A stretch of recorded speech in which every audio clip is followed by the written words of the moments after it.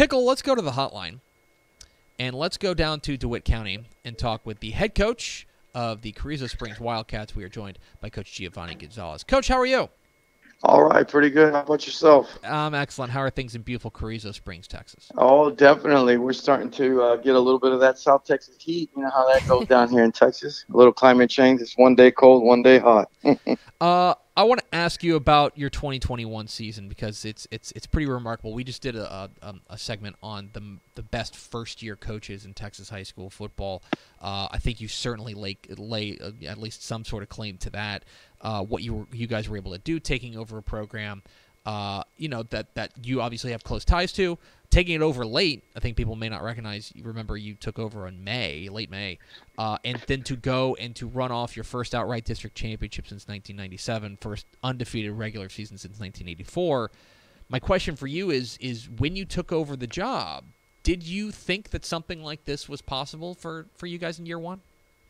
I mean, of course, that's always a long shot, but you never sell yourself short, And I always knew, like you said something that was pretty, hit me right in the heart. This is my hometown, and being a part of that kind of tradition back in the day in the 97, 98, and all those early 90 years, I knew that the capabilities here were definitely one of those to be able to achieve.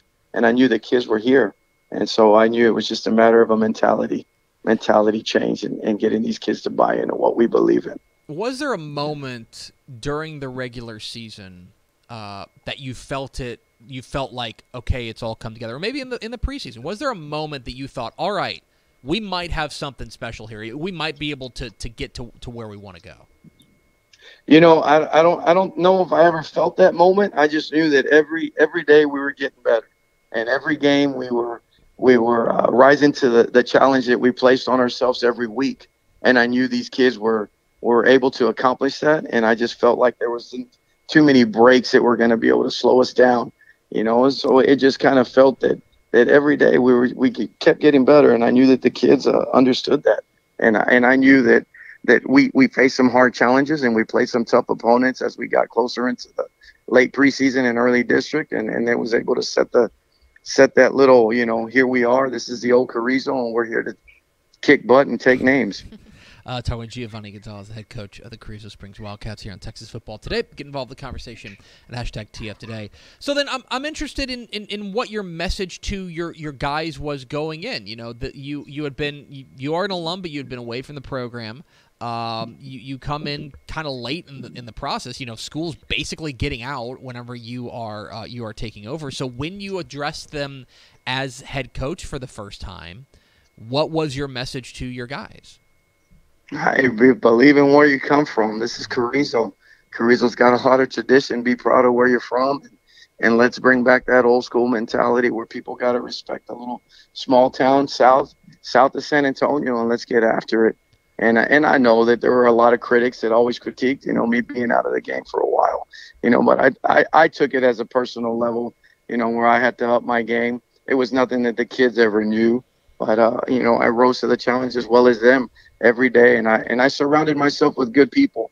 That was one good thing. I know we had some people on staff, Coach Montel, my OC, he was here on staff, just hadn't been given the opportunity to be on the offensive side and help with call playing. And once I gave him that, he rose to the challenge as well. And being able to bring in, Coach Ains on the defensive side, he was a co-worker of mine we worked with back in Crystal City that we had hired before. And being able to come and give him this opportunity to be the first year as a DC, and a lot of the other good coaches that were here on staff, and getting them to buy into what we believe in. And so it was just a message that came from the heart.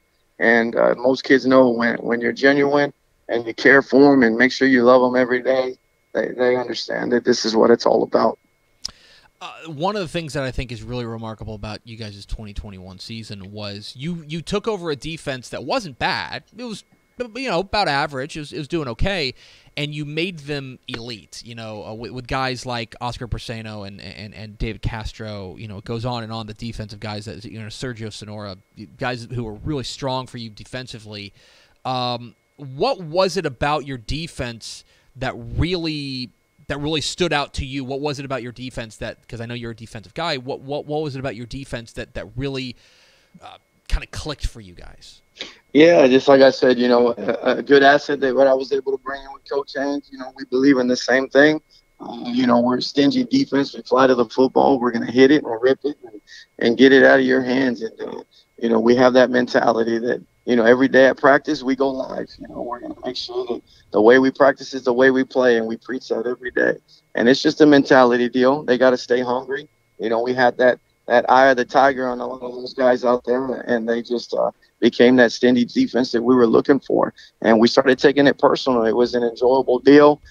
Coach Haynes took a lot of pride in it, and it was just a matter of making sure we were trying to shut people down. The least yards, of course, that's our mentality always as any coach. But, we put that table on there for them, and we said, hey, rise to the challenge. Let's keep shutting people down and just maximize what we do best, and that's tackle people, intercept the ball, and come up and make good plays. I don't want to bring up a sore subject, but you guys go 10-0 in the regular season, and then the playoffs roll around. You take on a good Port Isabel squad, and they take you guys down. Carrizo is you guys haven't won a playoff game since 1998. I'm interested if that's something you guys talk about. Is that something that you guys are using as fuel here in the off season? Yeah, most definitely. We keep reminding ourselves that, whether it is Port Isabel or whether it's the next opponent come for next year, but, we can't let somebody outwork us, and we got to be able to, shun from the idea of being a deer caught in the headlights, and everything that could go wrong went wrong during that playoff game. Starting out with the opening drive, fumble here, right, 10-yard line, getting ready to score, and interception. And we did have a lot of kids that had never been in that situation. And these kids, I don't take away anything that they accomplished all season long. But, it's something that will definitely remain in our our brain for a long time. That, we want to be able to rise to that challenge and take over and do what we're capable of doing. Yes, sir. Well, and you guys are going to bring back a fair amount from this year's squad. Most notably, you bring back a district MVP at the quarterback, and Evan Castellanos, who I know was a real breakout star for you guys as a sophomore. Yes. What is it about this young man that makes him special?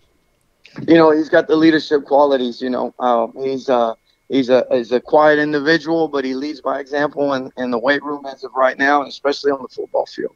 He's just got a strong magnetic, magnetism that just draws him to be able to get the other teammates on his team to, hey, jump on board and let's get it done. And he's just a respectful young man.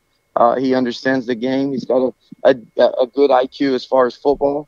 And he loves it. And that's just it. Most kids, you ask them, hey, do you love playing the game? And he's one of those individuals that loves it, and he's ready to rise to that next year's challenge.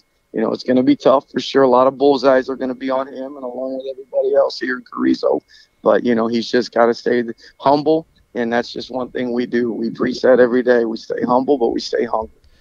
Speaking of 2022 and the future, realignment has come and gone. You guys get a little bit of a shakeup in your district. Gone are rivals like Hondo and Crystal City, who are dropping down. You guys add a program in San Antonio YMLA into a 5-team district. I'm interested from your perspective, when you take a look at your district draw, what was surprising to you, and what do you see as far as the future is concerned?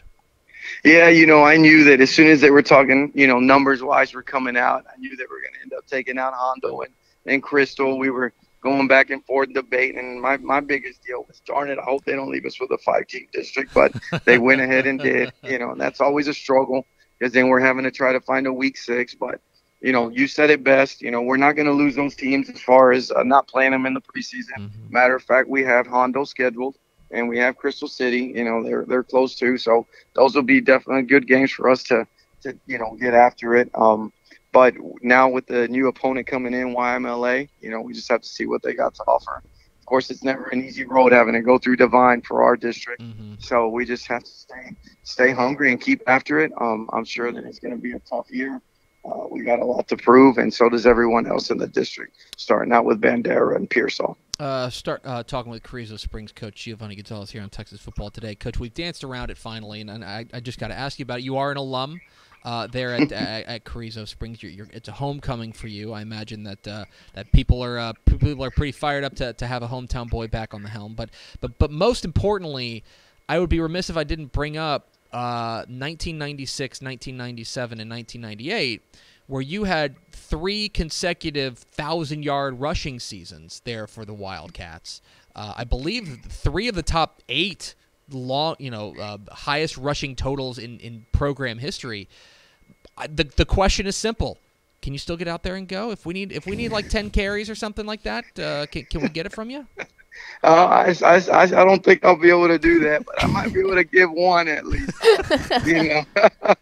But that's just it. You know what I mean? And I know, I might beat around this, but and when we were put to the challenge, it's like all these other young men out there, including my age and older, and we all reminisce those good days about playing football. But it was a humbling feeling, and when you knew you gave it everything you had, and you never let down your coaches. That's just kind of what we ask our kids to do. And they did that this year very well. He's Giovanni Gonzalez. He's the head coach of the Carrizo Springs Wildcats. Coach, we really appreciate your time. Congratulations again on a fantastic 2021 debut season, and can't wait to see what you do for an encore. Awesome, man. We appreciate it. Thank you so much, and thanks for all the great publicity. Absolutely. Thanks, Coach. Hey, thanks for watching this clip here on YouTube. If you like this kind of stuff and you want more of it, make sure you subscribe to our YouTube channel. And remember, you can watch us live every weekday at noon at TexasFootball.com, Facebook, Twitch, or here on YouTube. And if you want more of the best coverage of football in the state of Texas, check out TexasFootball.com and become a Dave Campbell's Texas Football Insider at TexasFootball.com/subscribe.